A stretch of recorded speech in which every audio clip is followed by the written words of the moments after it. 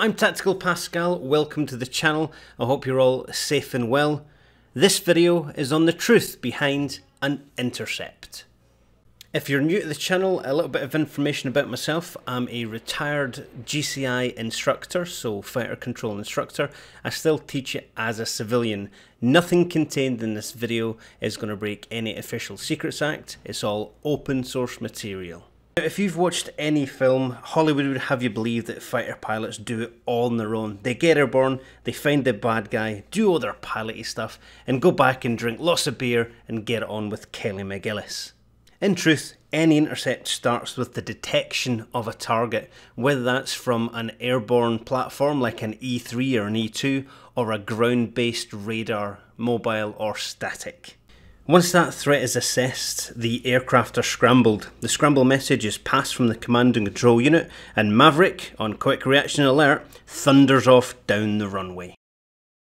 Probability Ops and QRA, this is the Overlord Master Controller. For QRA operations, launch Enfield 1-1, Enfield 1-2, Vector 300, climb Angels 2-5, set speed decimal 8, squawk 1321, 1322, contact Overlord 264.500, scramble, scramble, scramble, acknowledge. Ups. QRA. His scramble time is determined by the assessment made by the command and control team based on the speed, type of threat and exactly where they want the intercept to take place. This process has been in place since World War II, when the Spitfires and the Hurricanes of the Royal Air Force were scrambled to intercept German bombers crossing the Channel. Pilots are brave, intelligent people, and they're like attack dogs.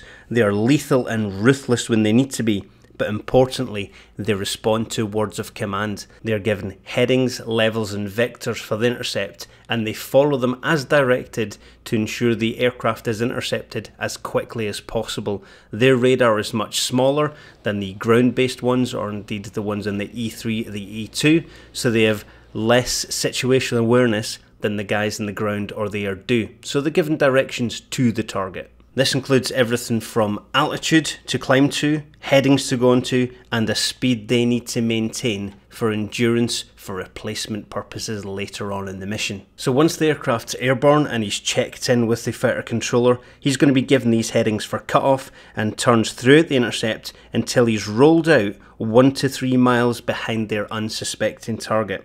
All of this can be done without the fighter ever having to turn on his radar, which is going to alert the enemy of their presence.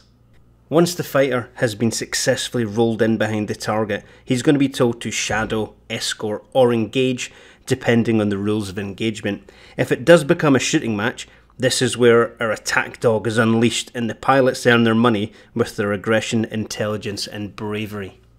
During this entire process, the command and control units are preparing replacements for the fighters, are launching tanker support and monitoring for more threats. The pilots who do this are exceptional, but they require support throughout the whole of the intercept. If you think of the pilots as the tip of the spear, then the command and control agencies are the people that are throwing that spear at the target. Mr. Crowbar, nearest officer, Bra 34072, 22,000 pair, hot.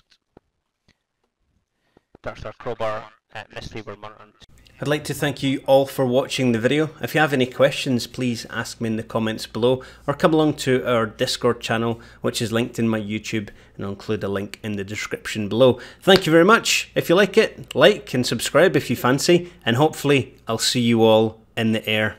Tactical Pascal, out!